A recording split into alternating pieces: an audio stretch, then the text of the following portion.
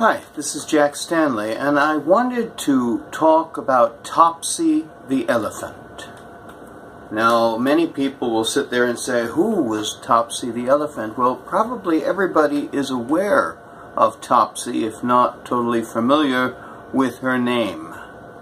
She is the elephant that unfortunately is electrocuted on film in 1903 at Coney Island. For those of you who have seen it, most probably you have seen it in conjunction with the statement that the elephant was killed by Thomas Edison in the War of the Currents. Nothing could be further from the truth.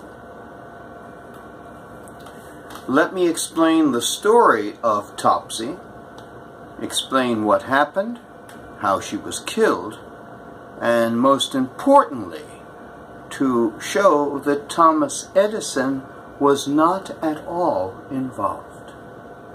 Topsy the elephant was an older elephant that was at Coney Island for many years, part of the show of elephants that were there.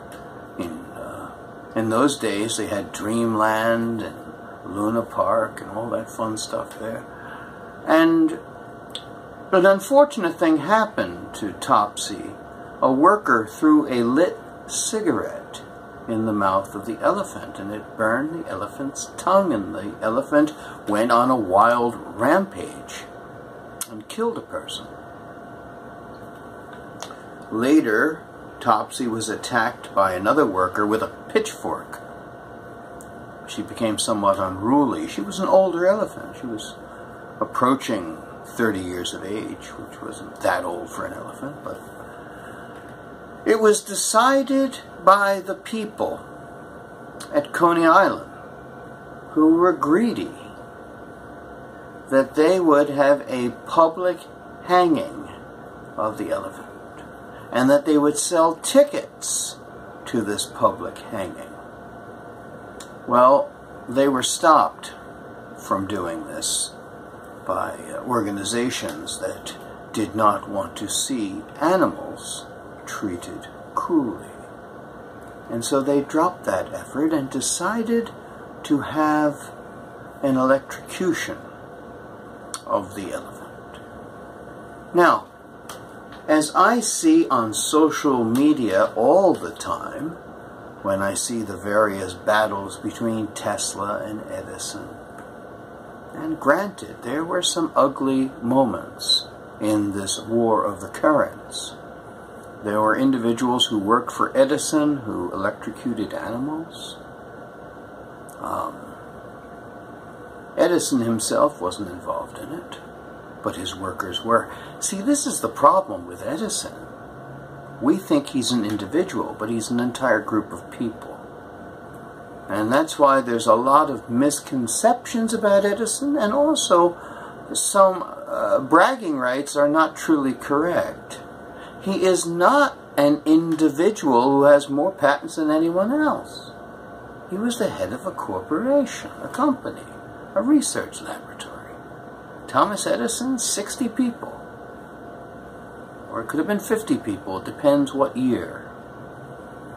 But the thing is that Coney Island decided to kill Topsy. Now, Edison was not involved for the specific reason. First off, he wasn't involved in the electrical industry at all at this point. Edison, of course, was involved in developing incandescent lighting. He did not invent the light bulb. Okay, let's straighten that fact out first and foremost. Electric lighting goes back for years before Edison was born. There was work done on it. It didn't really come to any form of fruition until Swan in England and Edison in the United States kind of developed their systems, which were rudimentary.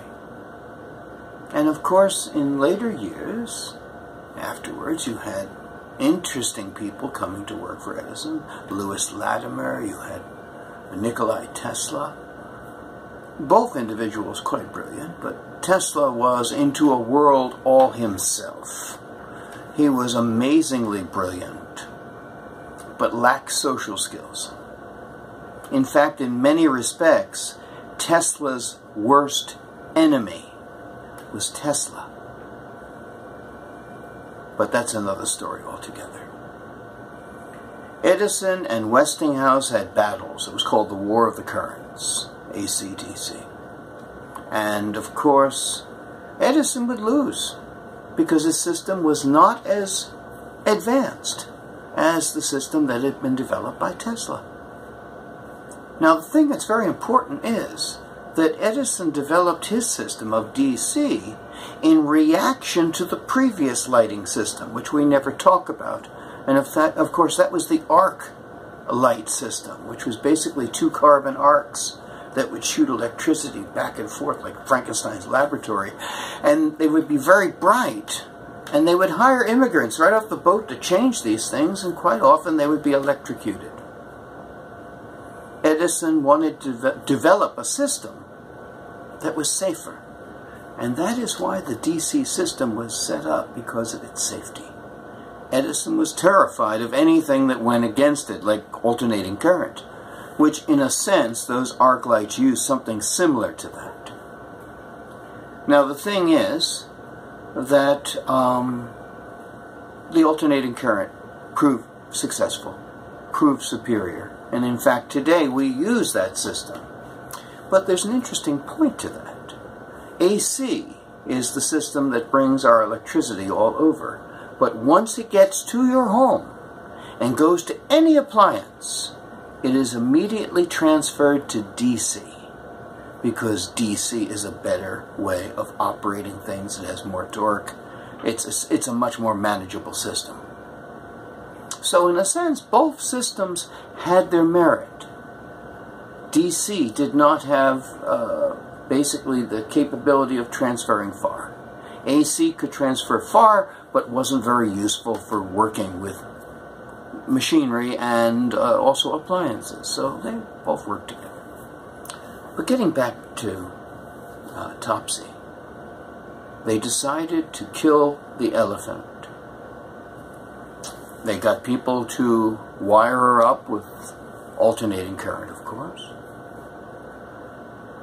They fed her carrots with cyanide, electrocuted her, and she died. Now, there was an Edison film crew. A lot of times people say that was Thomas Edison filming it. Thomas Edison was never there. Edwin Porter filmed the execution because it was newsworthy. That is why there was a camera there. It's not that often that you see an elephant electrocuted, okay? And of course, the thing is, Topsy died, and for many, many years, even to the present day, we still hear that Edison killed Topsy. I'm here to tell you, once and for all, Topsy was not killed by Thomas Edison. Topsy was killed by the greedy and money-hungry owners of Coney Island, the people who held her captive. One last thing to mention to you. People could come to me and say, well, Jack, Edison was in the electrical industry. He could have done it. He could have done it quietly. He could have sent his people over to do it. Well, I have to tell you, Edison created an electrical industry called Edison General Electric. They kicked him out. In the mid-1890s, he's done with electricity. He takes all of his stock and sells it, and gets involved in iron ore separation.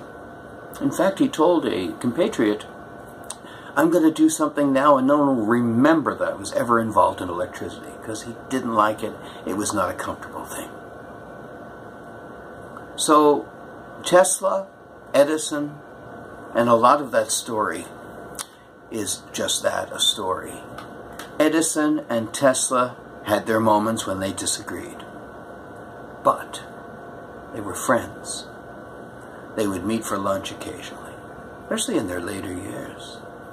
In fact, Tesla and Edison used to write letters to each other. Tesla came to Edison's daughter's wedding. These are not two individuals that dislike each other. They had differing opinions. They had differing ideologies. But to say that this was a ruthless, cutthroat battle, it was not. I'm not saying that Edison was a saint, because he wasn't. He was a ruthless businessman, and if you're in business, you have to be ruthless. Otherwise, you're not in business. Case in point, Nikola Tesla. But Topsy died, and Topsy was killed.